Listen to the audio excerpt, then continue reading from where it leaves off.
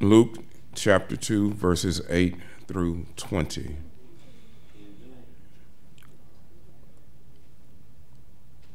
ESV.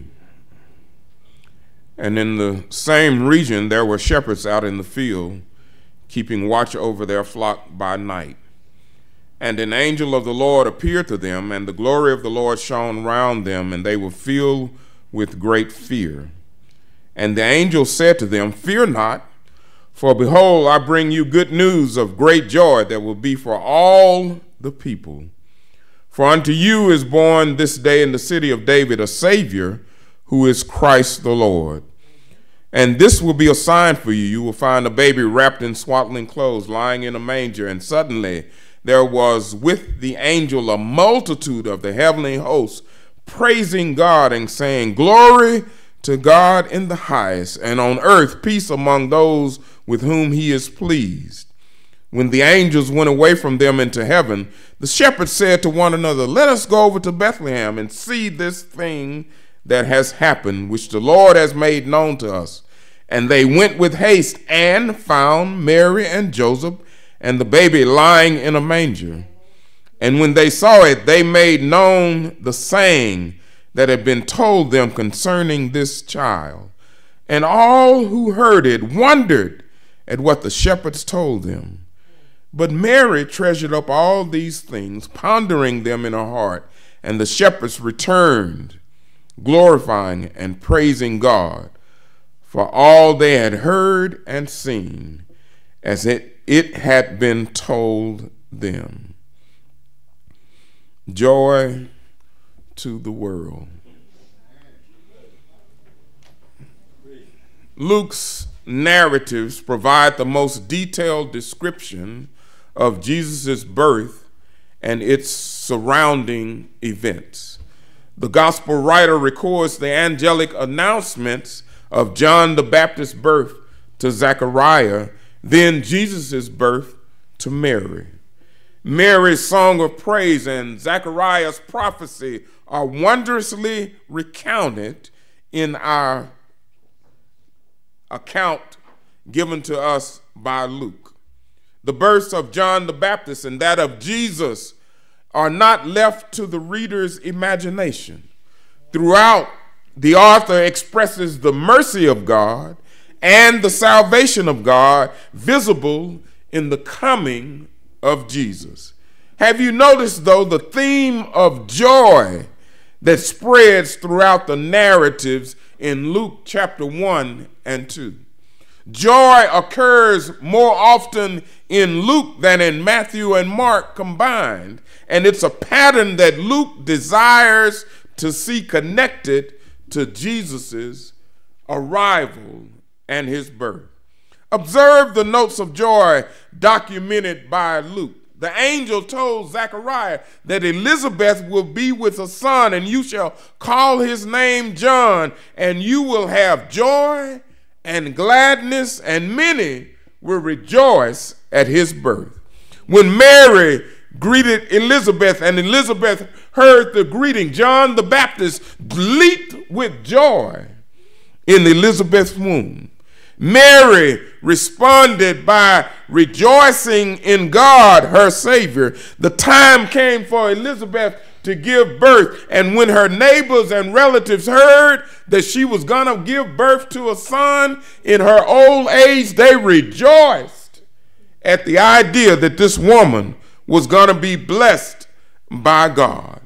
As the angel proclaims to the shepherds the good news of great joy that is going to be present in that excuse me, going to be present in that manger. They didn't rejoice at that time, but they rejoiced later on at the birth of this baby that was proclaimed to them by these angels. This morning, we're going to look at 4 reasons why we should rejoice in Jesus' arrival. First of all, our problem of sin is solved with the birth of Jesus Christ. Verse 8 reads, in the same region, shepherds were staying in the fields, feeding their flocks by night. And the shepherds are doing the things that they would normally do. They were rotating in and out, taking care of the sheep that was under their responsibility. This appearance to the shepherds seems odd and out of place. It would seem that the shepherd, being the lowest of those in this society, would not be those that would receive the message of a Messiah coming. What do we know? What we know about shepherding is that it's a lonely, isolated job. It's for those who are less in this society than those who had the opportunity, like Caesar Augustus and Governor Quirinius, mentioned at the beginning of Luke chapter 2. You would have thought that the announcement would have gone to one of the kingdoms or the leadership in the church, those, the priests, or the rulers in the synagogue, those who were scribes or Pharisees. Yet shepherds, who are at the bottom of the scale of power and privilege, are the first to hear about how God became man. In this ordinary evening, as the shepherds are doing their ordinary routine, an angel of the Lord stood before them, and the glory of the Lord shone around them, and they were terrified. Angels play a prominent role in Luke chapter 1 and 2. They are mentioned numerous times. The angel here is not named, and there are those accounts that Gabriel is mentioned 3 times in Luke chapter 1.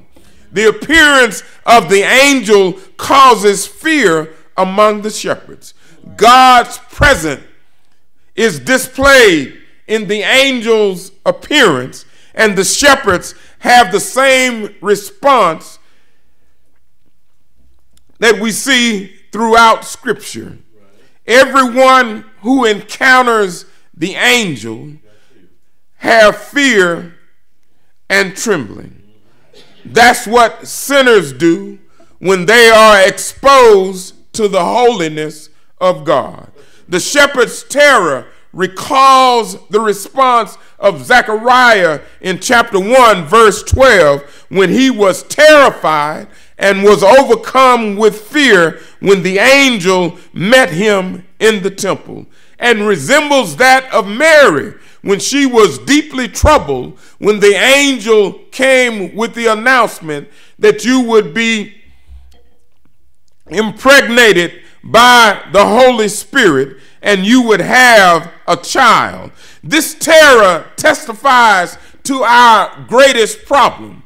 We are sinners in need of a Savior. We are sinners in need of a Savior that can cleanse us of all our sins. We need God's mercy and salvation because we are rebels unable to satisfy God's wrath. We need somebody else to give light to those who sit in darkness and in the shadow of death, to guide our feet into the way of peace. The shepherds are not to fear, though.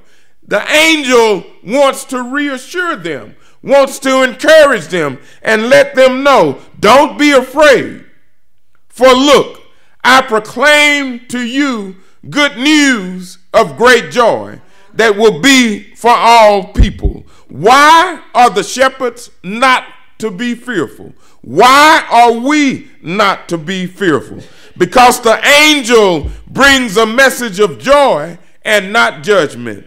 Though judgment is rightly deserved by those who have rebelled against God, joy is going to be the experience of those who submit to his will and to his way. Those who submit to Christ will have peace with God that blows our mind. In Jesus, the sinner's great fear of condemnation has been replaced by great joy in God. The angel continues, today in the city of David, a Savior was born for you, who is the Messiah, the Lord. The good news has everything to do with who Jesus is. He is the Davidic king born in the city of David, that is Bethlehem. He is Jesus, a Savior born for sinners, who is the true judge and deliverer of God's people. By identifying Jesus as Savior, the angel is calling attention to Jesus' divinity and equality with God the Father, who was called Savior by Mary in chapter 1, verse 47. Jesus is also the Messiah, the Christ prophesied of old.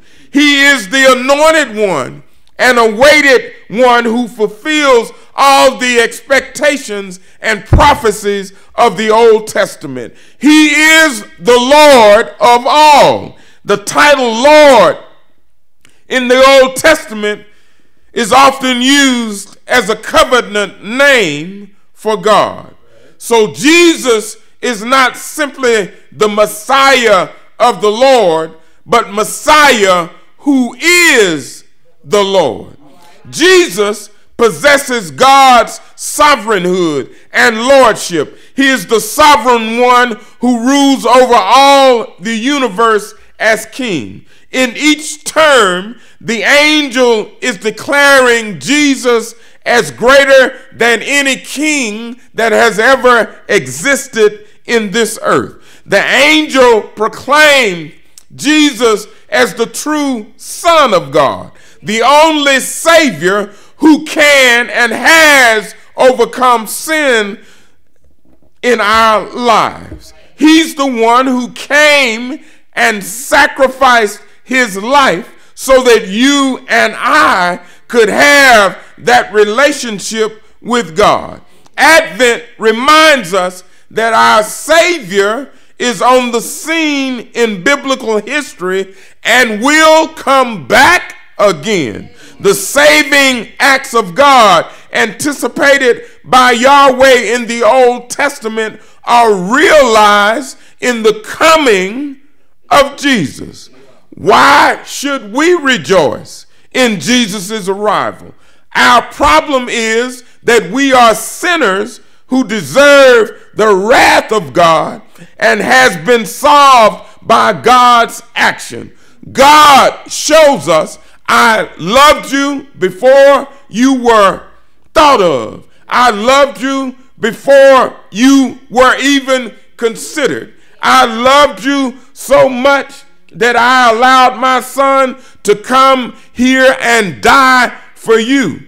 Not just for you, but for all who would put their trust and their faith in the God who created heaven and earth. Our problem is solved of sin by God's action, sending his son here to die for us. Our participation, second of all, is enabled by sovereign election. Upon the angel's declaration of good news, a multitude of angels erupt into praise, praising God for sending his son, praising God. Glory to God in the highest, heaven and peace on earth to people he favors. The heavenly army attributes God's glory in heaven for his saving work and declares spiritual peace on earth for God's people, those he has favor for, those who have submitted to his will, those who have turned control of their life over to God. He offers us special favor. We understand that peace with God is a consequence of being declared right through faith in Jesus Christ. For those who willfully put their trust in Christ, they have peace with God. Peace that goes beyond anything that we could understand. In verse 14, a distinction of our peace with God is stated. It says, peace on earth to people God favors. In short, this favor refers to the doctrine of election. God's work of sovereign choosing precedes our faith. In the order of salvation, predestination leads to justification. Salvation then is not a reward for those who have goodwill, but a gracious gift to those who are objects of God's saving affection. Peace on earth will be experienced by those who've been numbered from eternity among God's chosen people. Embedded in this most famous Christmas text is the overwhelming truth that God has loved his people with an unbreakable love that began in eternity past and will carry forward into eternity future. He loved you before you were thought of. He loved you before the sperm and the egg united. He loved you before your mom and dad even thought about getting together. He loved you then, and he loves you even right now. God's love for his people has never had a beginning, and it will never have an ending. His favor on the elect was not predicated on anything that you could do, not predicated on anything that I could do. No matter how wonderful everybody might think you are, it had nothing to do with your goodness. It was only by the goodness of God that he allowed for his son to come and die for us. First of all, our problem with sin is solved. And second of all, it is by his sovereign election that we have this opportunity. Thirdly, God's promises are not a thing of fiction. Luke 28 and 20 breaks into two parts. Verses 8 through 14 record a heavenly response to the angelic pronouncement. Verses 15 through 20 record an earthly response to the angelic announcement. Verse 15 says, when the angels had left them and returned to heaven, the shepherds said to one another, let's go straight to Bethlehem and see what has happened, which the Lord has made known to us. They hurried off, and they found both Mary and Joseph and the baby who was lying in the manger. The angel promised them earlier a baby lying in a manger, and the shepherds found it that way. Jesus, the Son of God, was born in a feeding trough in an animal room. Though he was born a king, he was not reared in a palace. From his earliest moments, Jesus' humble origins pointed him to a humiliating death in the place of you and I. He came down. He lowered himself, but he remained God the Son. The shepherds joined in the heavenly chorus of praise in verse 20. They returned after they saw him, after they witnessed him. They returned glorifying and praising God for all the things that they had seen. It was just as they had been told by the angels. And God revealed himself to the shepherds, and his words became true. God's promises are not a thing of fiction.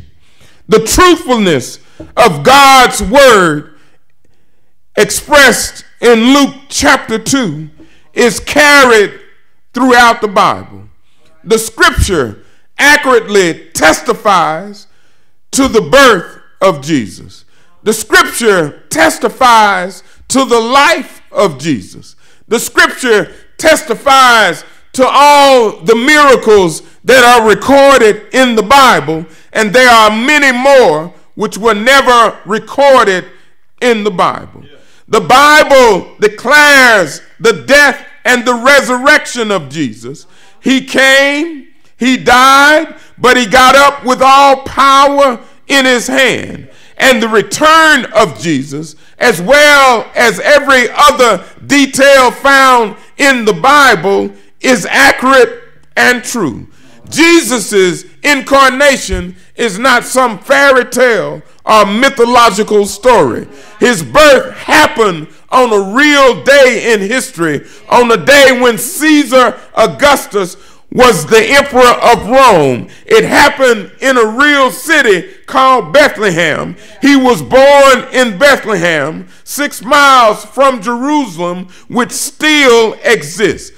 God can be trusted. Every prophecy will come true. Every threat will be followed upon. Every blessing will be experienced. The shepherds saw and heard exactly as they had been told. They witnessed what happened that day in Bethlehem, which the Lord had made known to them. Christian, oh Christian, have you not found Jesus to be just what the Bible says he is? This passage says that Jesus gives us peace. Have you not been able to find peace in the midst of a storm? This passage says that Jesus gives joy. Have you not experienced the joy of the Lord in your life? The Bible assures us that Jesus will come back again with his powerful angels. Will we not be a witness to his return? Our joy in God is fixed because the word of God is true. He cannot lie. Our future joy is as unwavering as the scripture. All our hopes in God will come true. He has gone to prepare a place for you and for me. Streets paved with gold. He's gone to prepare a place for you and for me. No more sickness, no more aches and pains, no more suffering, no more dying. We'll be praising and glorifying him all the day long. Our problems have been solved. Our participation has been given. And the Lord has allowed for us to be a part of the works that he has put before us. Joy to the world. He has come and he's coming again. Joy to anybody who has not accepted him as Lord of your life. He is coming back again. And it's not too late for you to join this Christian band. It's not too late for you to enlist in the army of the Lord. He brings joy. He gives strength. He gives hope. He helps us make it from day to day. This morning, there may be one who has not submitted to his will or his way.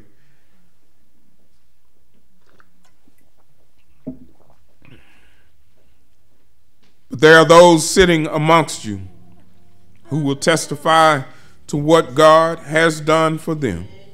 There are those sitting amongst us who can declare to all that there is a Lord and Savior, and he lives within them. He lives within our heart. We know he is all that the Bible has declared. And if there be one here this morning, you may come and submit to him. Give your hand to us, but give your heart to the Lord and trust him and believe